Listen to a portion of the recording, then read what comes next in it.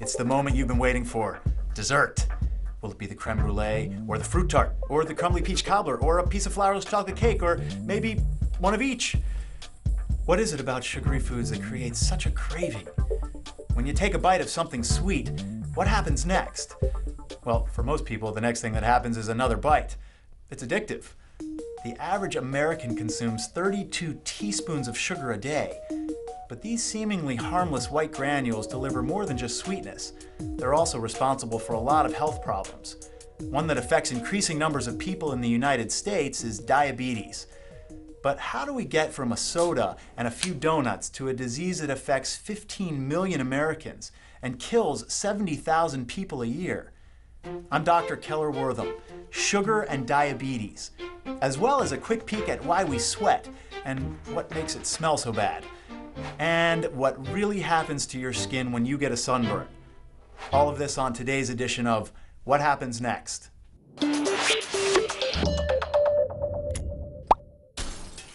Sugar, give it to me. In a sense, you could say that need for sugar runs in our blood. Humans are born preferring sweet over sour. Our brain has specific reward pathways that light up like crazy when we get something sweet. They're the same pathways that are triggered by heroin or cocaine or even sex. You can't fight that, and that's okay. It's okay to want sugar. As humans, we need sugar to survive, so don't avoid it. Not that you could if you wanted to, because sugar is found almost everywhere. It's found naturally in fruits, vegetables, and nectars, and where it's not found, we add it. It's in your ketchup, your cereal, your soup, your salad dressing, your peanut butter, your pancake syrup, your bread, your yogurt, you name it, it probably has sugar in it. They even put sugar in your salt. Well, there are different types of sugar, but those familiar little white crystals are technically known as sucrose.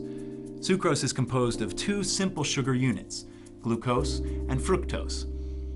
White sugar comes from sugar cane or sugar beets. The sugar is extracted and then washed and purified to separate the pure sucrose from the plant material. It can then be used as granules, or compressed into cubes, or pulverized into powdered sugar.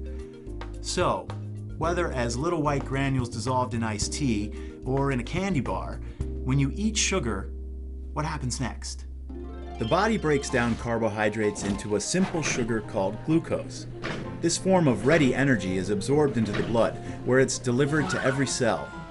It may be used immediately as energy for the body and brain, or brought to the liver to be stored as glycogen for later use. When the physician says, I want to have your blood sugar taken, he's actually measuring glucose, the amount of glucose that is in circulation. So when we consume table sugar, we're actually consuming two kinds of sugars, one being fructose and one being glucose. Our body needs a constant and dependable supply of glucose, so it's devised a number of systems to ensure this supply. The main way is by means of insulin, a hormone continually secreted by the pancreas that regulates the amount of glucose in the blood. Insulin helps bring glucose into the cells of the body, and it also helps store excess glucose in the liver. These reserves can be used to boost glucose levels if they start to decrease. Okay, so you want sugar, you need sugar, but sometimes your body stops being able to process all the sugar that you take in, and so your blood sugar levels go skyrocketing. What happens next? Well, we'll find out right after this. Stay tuned.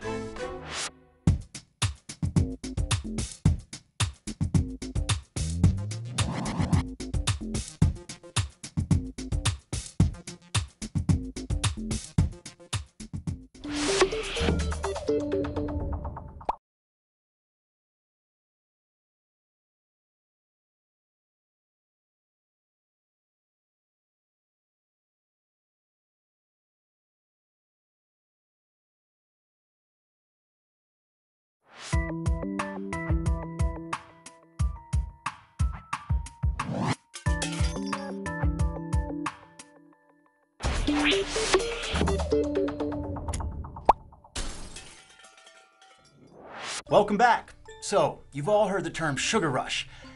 Well, have you ever wondered why the energy boost doesn't last longer? Sugar gives you a quick burst of energy as it's absorbed into the bloodstream and picked up by your brain. But the pancreas immediately releases a rush of insulin, which rapidly lowers the blood sugar and causes a significant drop in energy and endurance. The sugar crash. Our blood sugar will shoot up for the first few hours after a meal, and it will slowly decay within about 4 to 6 hours to a normal level. That is perfectly normal. That says that our bodies are reacting appropriately in response to what you and I consume on a regular basis. It's when that glucose goes up and stays up that could lead to some clinical symptoms and really serious health issues. When your blood glucose level stays elevated, you may have any of a number of symptoms, including frequent urination, thirst, dry mouth, blurry vision, fatigue, drowsiness, and unexplained weight loss. These can all be signs of an underlying disease, one we've all heard of, diabetes. Well, a combined 60 million Americans have diabetes or are at risk for developing it. Diabetes is a disease that's caused by your inability to regulate sugar. And specifically, it's caused by one of two things, either a loss of your ability to produce the hormone insulin, or a loss of the ability of your body to respond to insulin. What the hormone insulin does is to allow you to take sugar up from your food and put it inside cells where you need it to serve as a source of energy. So when you lose the cells in your pancreas that produce insulin, or it stops working, you can eat sugar and it enters your bloodstream, but it can't enter the cells where it's needed to be used as energy. Let me try and explain further. See, there are proteins on the surface of cells that sugar latches onto, so it can be transported inside of the cells. Sugar can't move into the cells on its own. You need specific transporters on the surface of cells that can shuttle the sugar inside the cells where it's used for energy. This is where insulin comes in. I went into the doctor and we had some tests run and found out my blood sugar was running almost 600, which is very close to comatose, and we started the insulin treatment immediately. What insulin does is put those transporters on the surface of the cells where they can grab the sugar and move it inside. Some of the symptoms of diabetes come from there being too much sugar in your circulation. It rises because you can't literally put it into cells, and when you have so much sugar to be removed in the kidneys, water has to follow along with it, and you wind up having to urinate a lot. And people almost always first notice both that they're feeling really fatigued and have no energy because they can't use sugar as an energy source, but also that they are drinking a lot and urinating a lot. We'll get into different types of diabetes later in the show. But first, let's take a quick look at another way your body gets rid of fluids.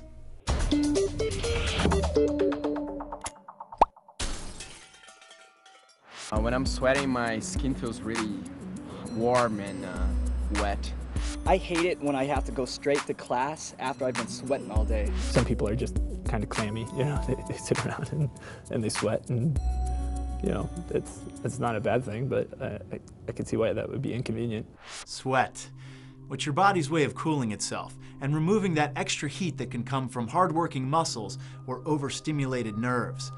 The average person has 2.6 million sweat glands in their skin, which are distributed over the entire body. The sweat gland is a long, coiled, hollow tube of cells. The coiled part in the dermis is where sweat is produced, and the long portion is a duct that connects the gland to the opening or pore on the skin's outer surface. When the sweat gland is stimulated, it secretes a fluid that is similar to plasma. This fluid travels from the coiled portion up through the straight duct. Sweat produced in special apocrine sweat glands, like under your arms, is a bit different because it also contains proteins and fatty acids, which make it thicker and give it a milkier or yellowish color. This is why underarm stains in clothing appear yellowish. Okay, but why does it stink? Well, sweat itself is odorless. It's actually the bacteria that live on the skin and break down the sweat that cause that unpleasant odor. Now, if you have chronic excessive sweating, it could be a sign of other medical conditions such as thyroid problems, low blood sugar levels, or a nervous system disorder. More what happens next. Next.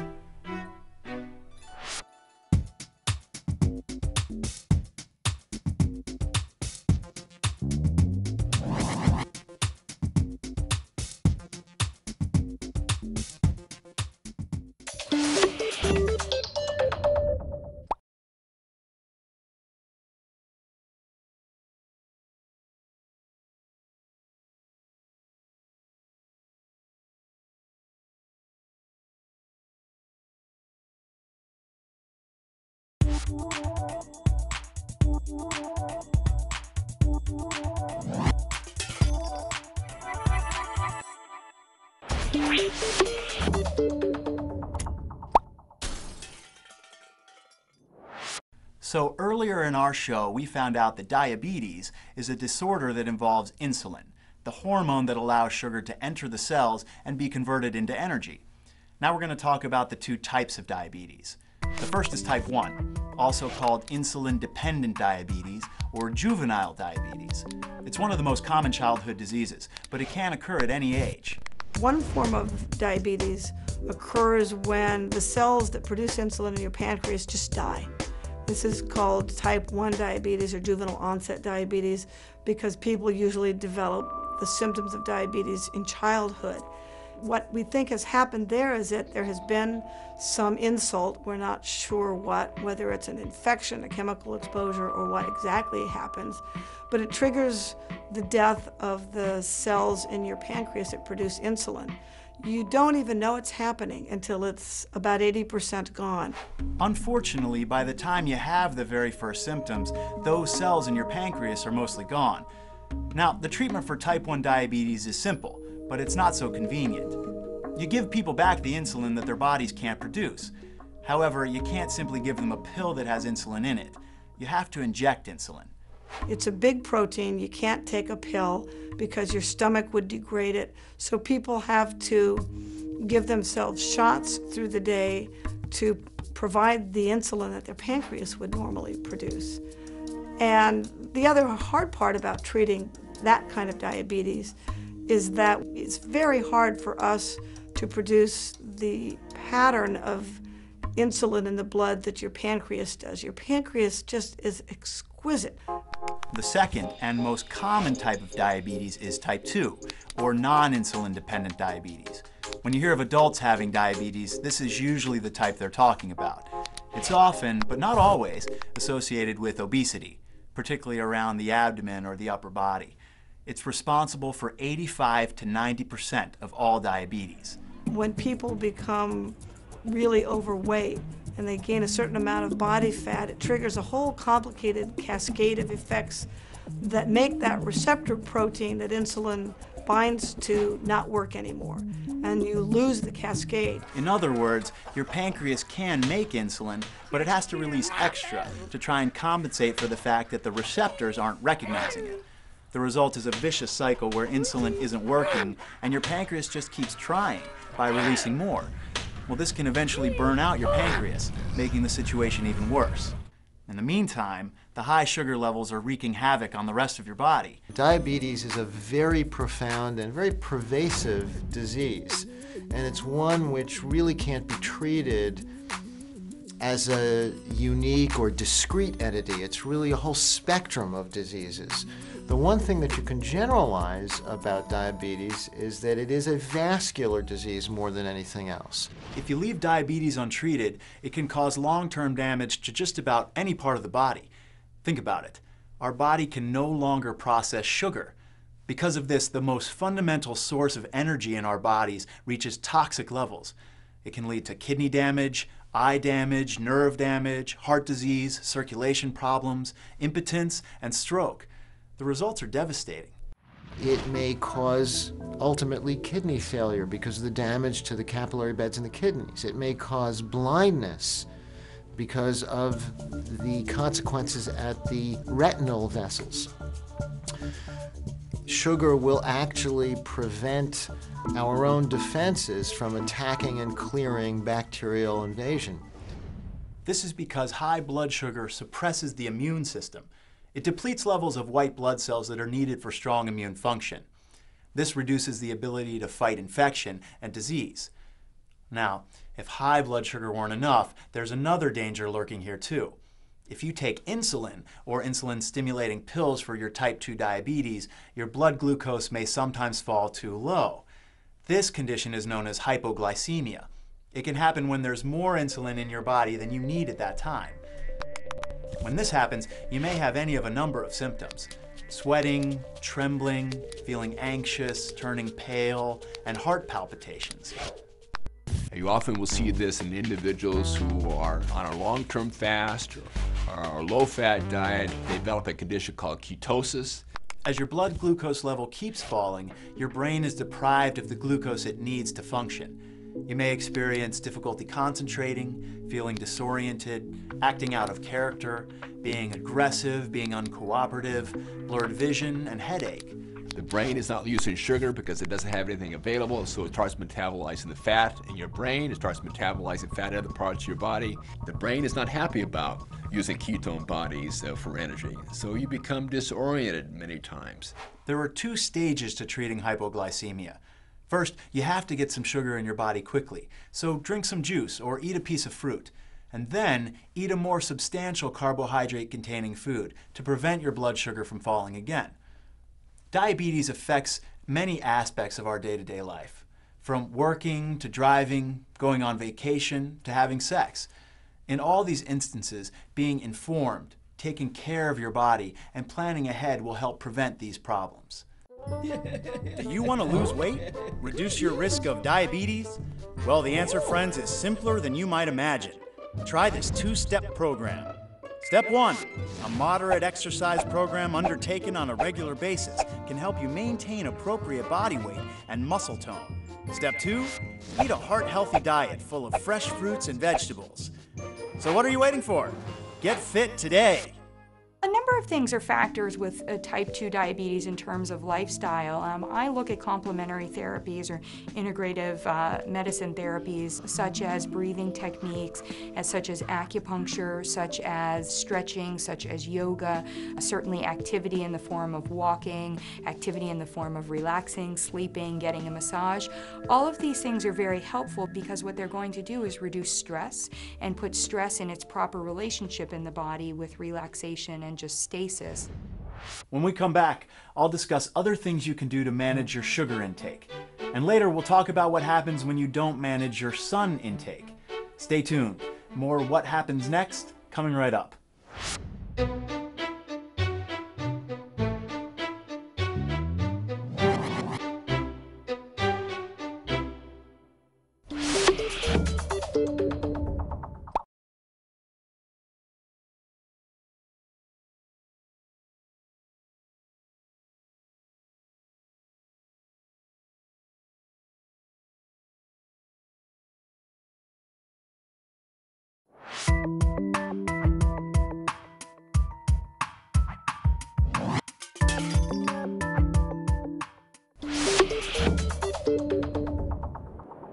Welcome back.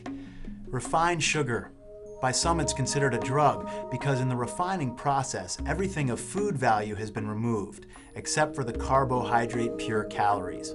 There are no vitamins, minerals, proteins, fats, enzymes, or any of the other elements that make up food. In the typical American diet today, which is composed of about 45% carbohydrates, 20% protein, and 30 to 35% fat, sugars account for about 21% of the total daily caloric intake. Reports estimate that sugars added to food account for 11% of calories consumed. There aren't any good or bad foods, only good or bad diets. If half your diet is pure sugar, of course that isn't healthy. But in a normal, varied diet, there are no adverse effects of sugar itself. There are plenty of ways to help you kick the sugar habit. First, you have to limit your sugar intake, avoiding sugary foods and not adding it to others. Use alternative whole food snacks such as fruit, dates, and whole grain crackers in the place of sweets. It'll be hard at first because your body will want sugar, but that burning desire to get more sweets will decrease with time. Like many addictions, the first week is the hardest. Exercising will help reduce cravings, and taking L-glutamine and chromium supplements is helpful as well. Keep healthy snacks on hand for when you get those sudden urges. Most of all, be patient and forgiving of yourself. It will take time to be successful, but you can do it. Now, here's something else we can shed a little bit of light on.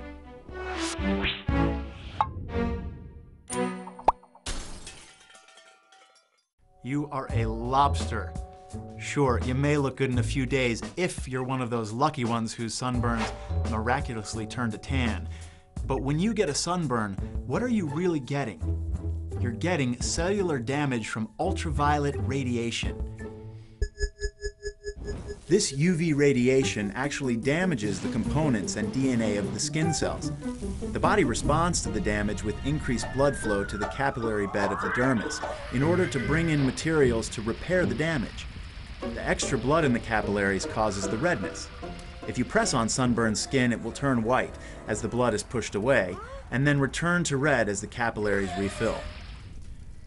Damage to the nerve fibers in your skin causes the pain, which is typically proportional to the duration and intensity of the exposure. Sunburns occur when UV radiation exceeds the protective capacity of melanin in the skin. When you get a tan, what is actually happening is that special melanocytes deep in the skin are producing melanin pigment in reaction to ultraviolet waves in the sunlight. The pigment then travels to the surface, where it has a protective effect of absorbing the UV radiation and sunlight before it damages the cells. It's important to know that the fake pigment you can get from artificial tanners does not offer the same protection as melanin. So all you orange gods and goddesses, beware. A sunburn can be life-threatening and can eventually lead to skin cancer if the cells do not repair the UV damage completely. Skin cancer is one of the leading cancers in America. Well, sunburns can easily be prevented by using sunscreen, clothing, and hats, and limiting sun exposure, especially during the middle of the day. The only cure for sunburn is slow healing, although aloe and skin creams with anesthetic can help.